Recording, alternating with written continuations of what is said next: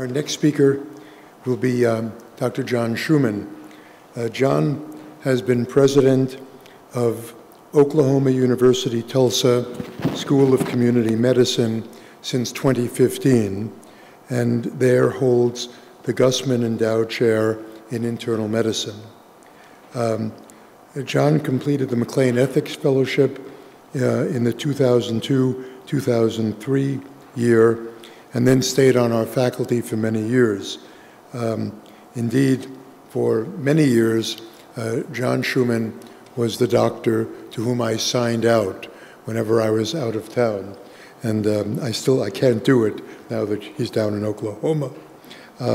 John's scholarly work includes research and advocacy on the ethics of profit-driven commercial screening tests, on social determinants of health, as well as on analyses of patients that leave the hospital, quote, against medical advice.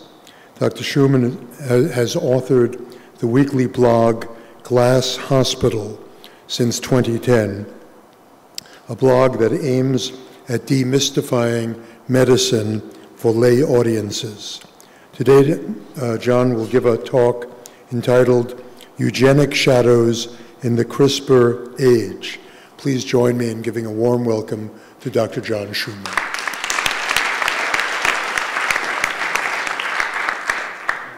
Thanks. Thank you, Mark. And it's just so great to be back in Chicago. And my thanks to Mark and Anna. And I can't believe it's the 30th year.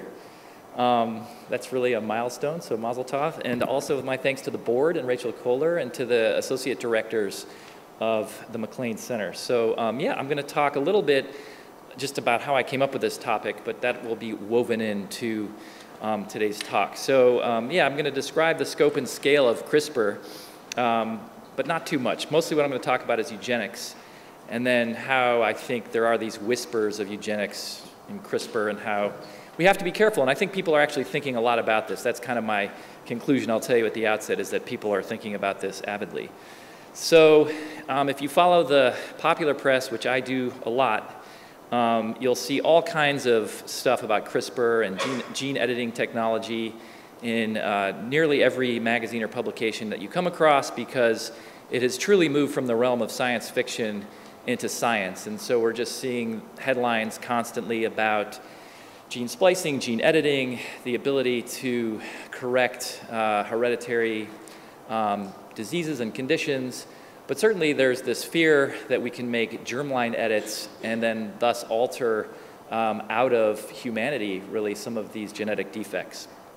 So here's my CRISPR slide for, say it with me now, clustered, regularly interspaced short palindromic repeats. That's what CRISPR actually stands for. It's very hard to remember, so it's easy to say CRISPR. And this one picture shows you a lot of people call CRISPR-Cas9 or Cas9, the enzyme, as the so-called molecular scissors that cuts out the matched sequence. But what I like to, this cartoon I like, actually from Chemical and Engineering News, which I do not read regularly. I call it the toothbrush. You can see the purple tongs of the toothbrush with kind of the squiggly line.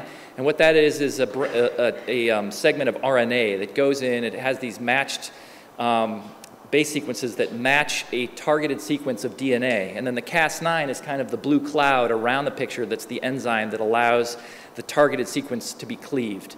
And therein lies the rub, and so you're able to then actually edit out, or a second step, replace a segment of DNA. And that is really changed really the whole game. So like I said, a lot of people are thinking about this, and this was the National Academies put out this, this volume in 2017 based on a meeting that took place in 2015 in Washington. And like I said, you'll see this a lot in the popular press. So this was Joe Biden.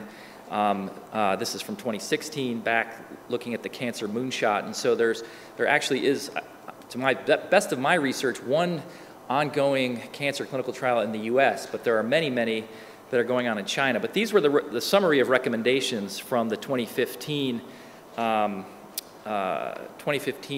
conference on gene editing, essentially with some cautionary, basically that this process is okay in somatic cells, so not in, sounds like we got that back on, in somatic cells, not in germline cells. We have to permit clinical research trials only for compelling purposes in heritable cells, and that ongoing reassessment and public participation should precede any heritable germline editing.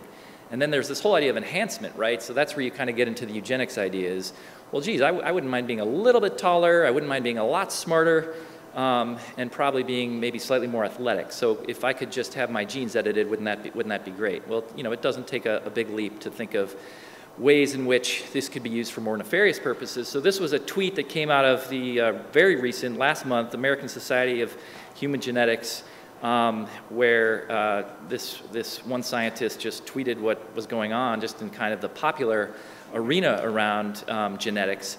And so he mentioned a senator taking a DNA test.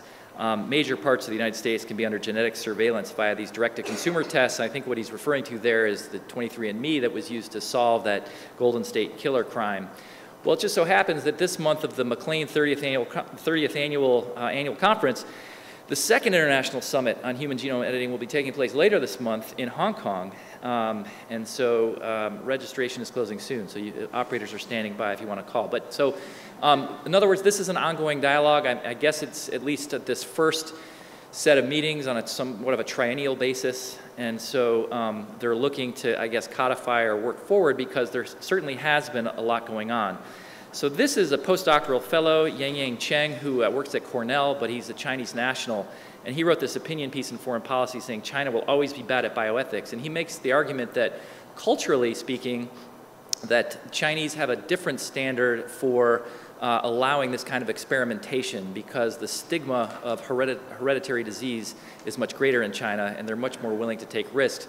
Of course, in China, science that is approved by the Chinese Communist Party is considered much more valid than science that doesn't have the Communist Party seal of approval. And so therein lies how politics can often influence science. This was from this year, an article on NPR, Doctors in China, Lead Race to Treat Cancer by Editing Genes. And this man, his name is Xiaorong Deng, and he is getting cells, T cells actually, altered T cells to treat his esophageal cancer. This was his second treatment. And various commentators quoted in this article said things that the investigator in China actually said that it was very easy to get approval to conduct this clinical trial. But there were some American ethical commentators saying things like, there's just so much we don't know about CRISPR technology that we really need to go slow and we're not ready for prime time yet. So this was kind of the journey of how I came to this topic. You get asked to speak pretty far in advance. And so I had just gone to, there's a museum in Tulsa called the Sherwin-Miller Museum of Judaica, and they have a small sort of permanent exhibit on the Holocaust. And they had this traveling show from the United States Holocaust Museum, Deadly Medicine, Creating the Master Race. And it was a fairly small exhibit because it's traveling and it goes on from place to place every month. And what really haunted me about this certainly was the history of experimentation of the Nazi doctors on unwilling subjects. But I was left with one of the final installations in the exhibit. It was about a dozen photographs of what I would call second and third tier physicians and scientists who participated in the kind of Nazi medical industry on experimentation in unwilling subjects who just kind of, after World War II, just sort of went back to their, you sort of know about Joseph Mengele and the notorious people who kind of fled the country and went into exile and were eventually caught and tried at the Nuremberg trials. But there were these, like I say, second and third tier scientists and doctors who just went back to the university positions in regular life. And so it sort of haunted me, and I thought about it for a long time and thought, geez, what does it mean when sort of the prevalent political ideology influences your science and you're willing to sort of be compromised? And so here's a photograph, famous photograph from the Nazi doctor's trial, or the so-called Nazi doctor's trial. So I came across this book by Carl Zimmer, who's an excellent science journalist, and it's a kind of a heavy tome, but it's really very good. I'd highly recommend it. And there was this particular chapter kind of on the history of American eugenics.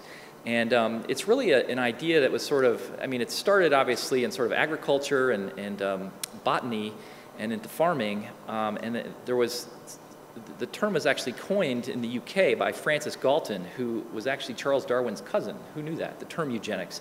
And eugenics is really this idea of selecting for better offspring, or making the human race more successful. And so what's interesting is the idea kind of crossed the pond, and it got a strong hold here in the United States, and then ultimately was adopted, even after being somewhat discredited in the United States by the Nazi Party. And so I'm just going to share with you this one chapter because I thought it was so interesting. Basically, there was a guy, so there was this school called the Vineland Training School in Vineland, New Jersey, in the Pine Barrens, that was created in the very late 1800s, almost around 1900. And it originally went by the name of the New Jersey Home for the Education and Care of Feeble-Minded Children. And it sounds so archaic, and is, you know, kind of funny to us, I think, but feeble-mindedness was definitely a term that was used back then to describe people with intellectual impairments, disabilities, and what we would, you know, now Down syndrome would be included in that category. And in this chapter, he takes us through a story of a woman named Emma Wolverton, who was sort of delivered, was abandoned by her family, and came into the Vineland School at the age of 8.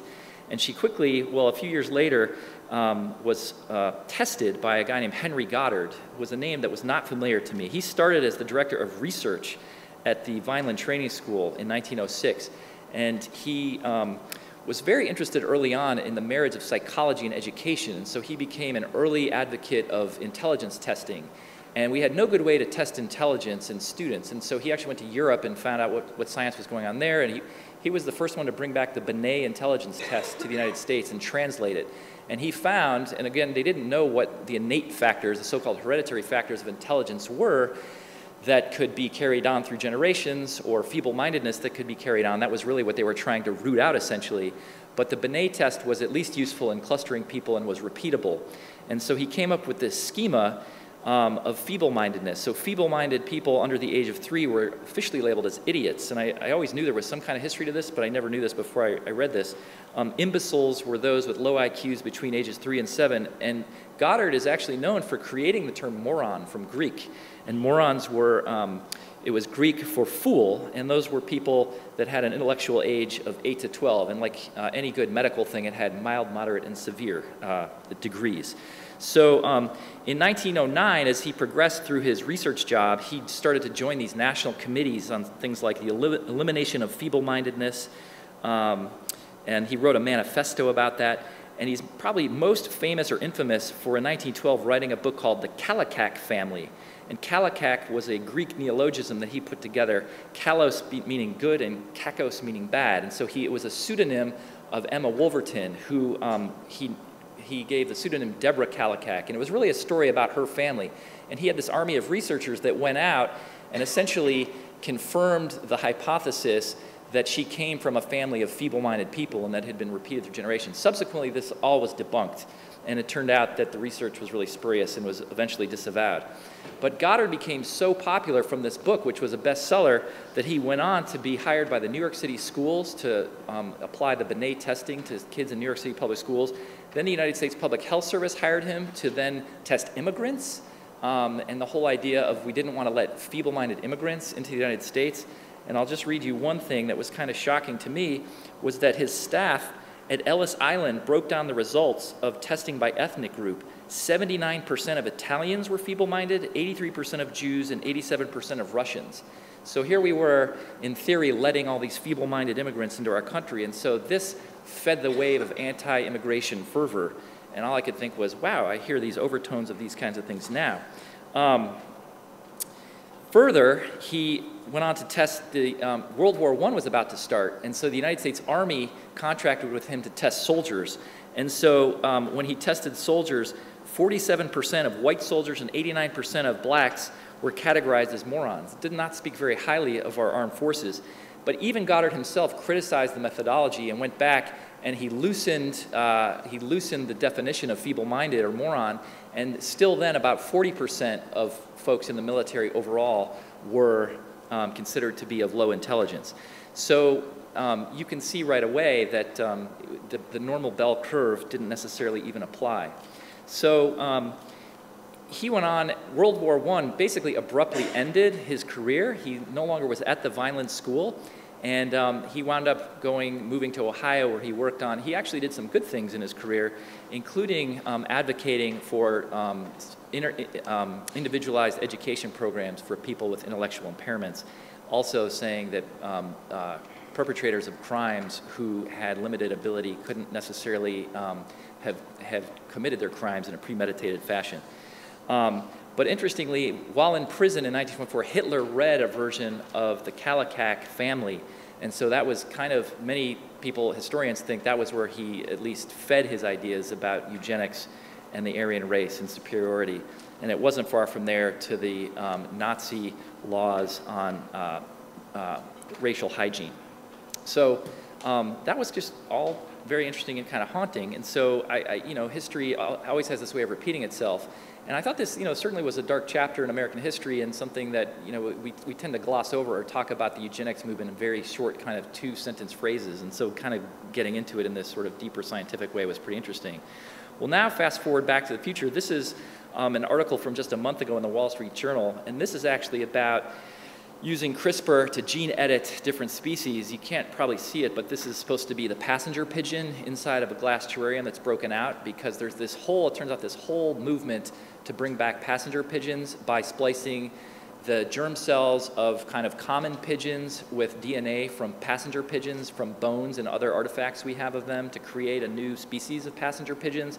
Same is true for the woolly mammoth. There's a whole book called Woolly, and George Church at Harvard, who I have a picture of here at the lower right, is very involved in this and is one of the patent holders on a lot of the CRISPR technology. Interestingly, the two most well-known scientists for CRISPR-Cas9 and inventors are on the left, Emmanuel Charpentier from France, who actually works in Berlin at the Max Planck Institute, and Jennifer Doudna from Berkeley. And I think it's great that these women, and they have been foremost among calls for restraint in terms of using this new, understanding its power and limiting its use in germline technology. So again, it brings us back to today, and not a day goes by where you don't see an article about, I would say, in terms of the science news, the popular news about gene science or technology, but it certainly has spilled over into our politics. And so just last month, when Elizabeth Warren used her 23andMe test to essentially, I think, try to confirm that she had some Cherokee heritage, this did not go over well really on either side of the political aisle. Many Native Americans decried her attempt to do this. And certainly many scientists said that using a 23andMe to talk about your heredity is actually not the right way to do it. And then there was this story last month in the Times about how white supremacists or white nationalists are using genetics to essentially claim genetic superiority, that is, by having the lactase enzyme into adulthood and the ability to drink milk. And so there are these online videos, and it was in this article actually, of white nationalists chugging milk, essentially saying that they're racially superior. Ironically, it turns out that that gene, when it's traced, goes back to East Africa and African farmers along the savannah. So that gene, wherever it originated from, happened to come from Africa.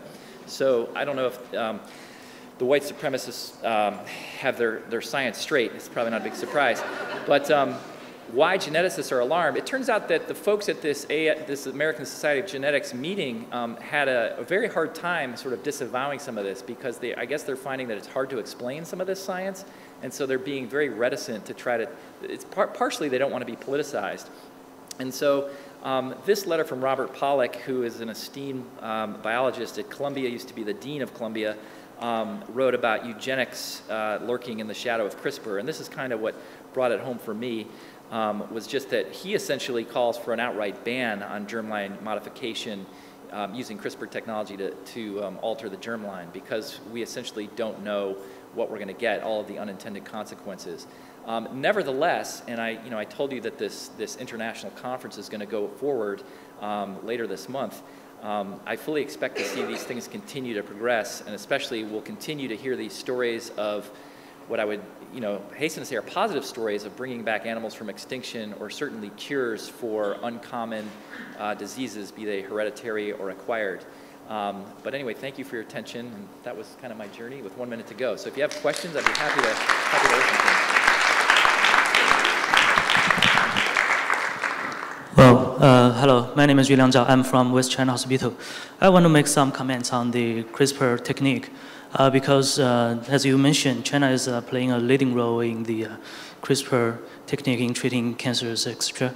And one of the most very early human trial is conducted in my hospital, and it is in the oncology department, leading by Professor Lu You. And they use CRISPR technique to modify the immune cells and inject it back to the patients diagnosed with late-stage metastatic non-small cell lung cancer. And they claim that they were the first human trial in the world. And although there is research in the States called Schumann Park or some who is also intend to do this research. What I want to say is that the Chinese scientists hold a comparatively open attitude to the CRISPR technique because China has a so large cancer population, and we just in bad need for new technique. But the leading university hospitals doing these kind of trials, they follow really very strict protocols, which is compliant to the medical ethics principles. They register their protocols within the international registries. Actually, if I didn't remember it wrong, they register in American registry database. So every step of their research will be under the monitor in international standards, and they follow really strict inclusion and exclusion criteria. So I think the medical ethics will not be a large issue, and I think all of us should have an open attitude towards these new technologies, so because they will just benefit the whole human beings. So no matter it's USA or China, so as long as the medical issues and other things were taken good care of, we should be open to that. Thank you. So, John, thanks for that talk. I just want to correct one misstatement. Yeah. It's not 23andMe. Actually, it's not 23andMe that was used for the criminal investigations. It was something called GED match, which you can upload your own genetic information, and it specifically says, I agree it's in fine print, but it specifically says this is open source and can be used by anyone, including criminal prosecutions. 23andMe and Ancestry.com do not have that. They do say that it's private, and so it can't be opened, and that if the police actually wanted to use 23andMe or Ancestry.com, they'd have to get a new sample, they'd have to get permission, and they'd have to upload it that way.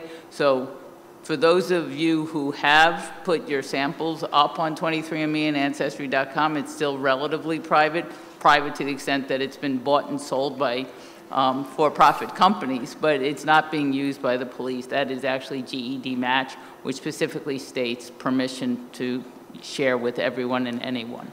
Thank you for clarifying that. A lot of comments. Anyone else? Okay, thank you.